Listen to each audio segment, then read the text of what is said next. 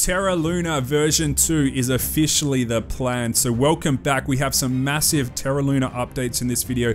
I want to break down exactly what Terra Luna V2 means for Terra Luna holders out there. We're going to take a look at the price of Terra Luna. What is it doing now? Potentially, where can it go in the future?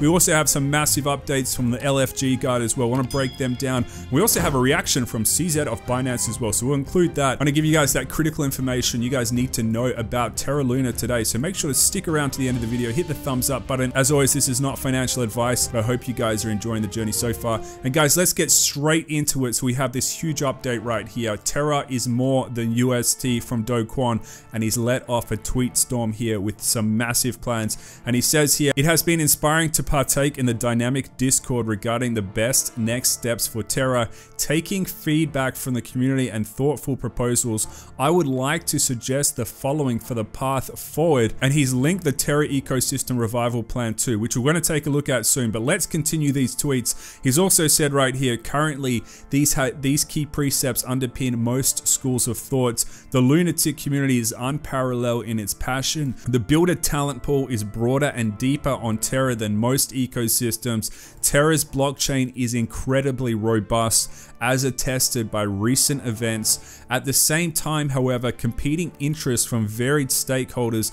e.g. Luna holders, UST holders, Terra builders, make it extremely difficult and unlikely to achieve a consensus on a cohesive, congruent plan. It would be devastating for broader crypto adoption and advancement if we remain in entropy amidst opposing views, and as such, I propose the following to chart the path forward for our ecosystem. The Terra chain as it currently exists should be forked into a new chain without algorithmic stablecoins called Terra, token Luna, and the old chain to be called Terra Classic, token Luna Classic.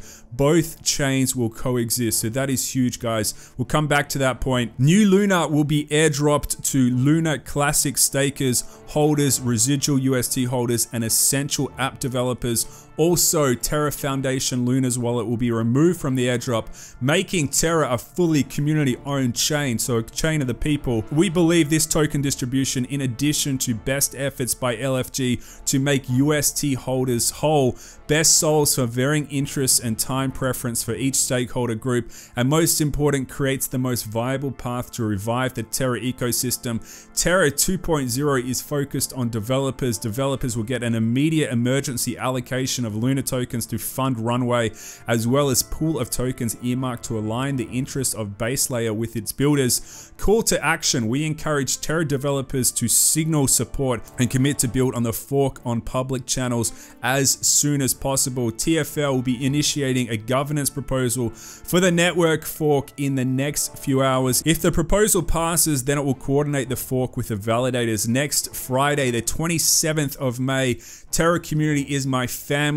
I will always be here no matter how hard it gets. Let's build it back up together. So guys, we have some absolutely massive tweets coming out of Twitter, and I want to point your attention to some important things. We're going to jump into the Terra ecosystem revival plan soon. So what does it mean for you in particular? We'll break that down. But one thing you need to understand right here is they're getting rid of the stablecoins. So what there is going to be a big focus on, guys, there's going to be a big focus on building apps. So it's not so much the DeFi stablecoin anymore that Terra was renowned for. It's going to be all about building up that crypto ecosystem, getting the development on the chain. What else is really important is point number 7. So have a look at this. So the TFL's wallet will be removed from the airdrop, making Terra a fully community-owned chain. So this is true cryptocurrency, completely decentralized if it's run by the community. Another critical update is the 27th of May.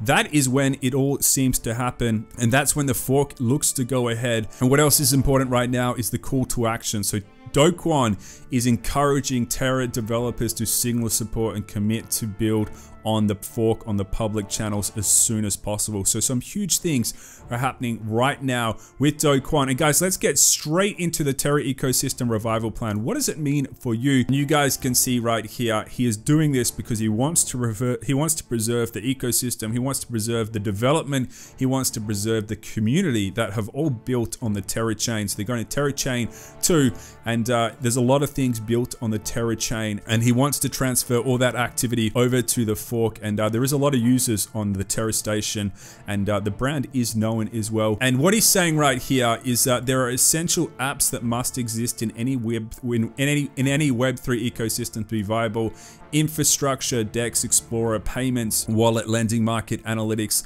staking, derivatives, launchpad, bridges, stablecoins, NFT exchange, insurance, DeFi strategy, games, and others. And it looks like these ones, if they can come over to the fork, that is there is going to be some incentives right there. So essential app developers committing to launch on Terra will receive emergency allocation and also alignment allocation right there. And this is the important stuff. So they're going to have 1 billion Luna tokens. So the total supply is getting reduced massively to 1 billion tokens. So again, the price of Luna will go up, guys. So if we're sitting at trillions of supply right now, the new chain will have a much higher price. And so let's break this down. So 25% of these tokens are going to go to the community pool, controlled by staked governance. 1% goes to the essential developers that we mentioned before up the top. 4% the essential developers, 1-year cliff, 4-year vesting thereafter, granted after launch traction. 35% of all tokens are going to all bonded and unbonded Luna, minus the TFL wallet, so the Luna Foundation Guard wallet at pre-attack snapshot. So for wallets with less than 1 million Luna, 1-year cliff, 2 years vesting thereafter. So important to understand, there is vesting. It will slowly release the cryptocurrency. And for wallets with more than 1 million, 1-year cliff, 4-year vesting as well. So the vesting period is longer.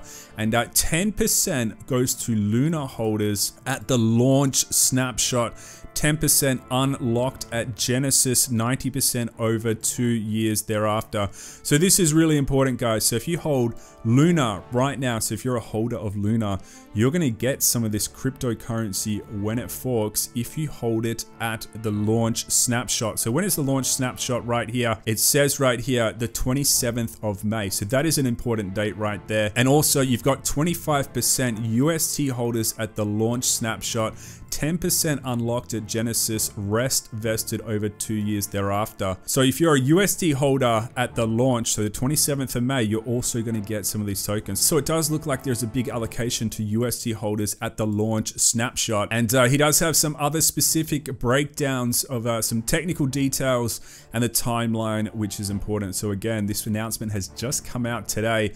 And also the network launch is only happening in 10 days time. So much action is happening with Terra Luna right now. And we also had a massive update from the Luna Foundation Guard about the Foundation's remaining reserves. And you guys can see right here, how much have they got left? They got 313 BTC, 39,000 BNB, 1.9 million AVAX, 1.8 billion UST, and 222 million Luna right there. So that is a look at the Terra ecosystem revival plan. So to sum it up at a really high level, to break this down for you guys, if there is a big adoption for the community out there, and for this to have value, for this to really generate value in the future, what needs to happen is, you know, all these app developers do need to move across. And also on top of that, the community needs to stay strong with Terra Luna. So if the community and the developers of Terra, they do move across and they are in favor of this proposal by Do Kwon, this potentially is good for the price of Terra Luna in the future version 2. If they don't move across, of course, that is a bearish scenario you have to factor in as well. And what's been the reaction from CZ out of Binance right here? So he says SMH, so shake my head. And it sounds like he is not a fan of what's going on currently, if you can read between the lines right there. But I have to say though, in cryptocurrency, what is important though, what gives cryptos a lot of value, even though the reserves are down. So I'm going to throw this scenario into the mix. Even though the reserves of Terra Luna are down, what is actually important in crypto? So if you want to understand how crypto works, listen to what I have to say right now. It's not so much the reserves that give cryptos value, it's the activity of people on the chain. So again, if there is a scenario where lots of people do move over to this new chain, if the developers do continue to develop on the new chain and the community does move across, Terra Luna version 2 could morph into something exciting. Okay, so what's important in crypto is where do the people go? That is one of the basic questions you need to ask yourself. So where are the people going? Where is the activity being generated in cryptocurrency? Even though the reserves are down, I do still think there is a chance, you know, potentially Terra Luna can succeed based on where the people go. So that is the really basic question you need to ask yourself. Are all these developers going to move across? Are the people, the community of Terra Luna, are they going to move across as well? Are they going to give Do Kwon a second chance? That is the massive question, and that is what you probably need to think about. But as always, strictly not financial advice. And if we do look at the price of Terra Luna right now on KuCoin, it has maintained some stability around the 0.0002 level. So the market may potentially still be absorbing what is going on with this big movement right here. But again, I think the future of this cryptocurrency is going to come down to the people. Where do the people go? That is the question. And guys, that is a massive update for Terra Luna. If you guys like cryptocurrency, you want to learn about cryptocurrency, you can subscribe to the channel. So we break down lots of exciting cryptos all the time. And today we're breaking down another massive update for Terra Luna. If you guys enjoyed it, hit the thumbs up button, subscribe if you want, and I'll see you guys in the next one. Crypto Zeus signing out.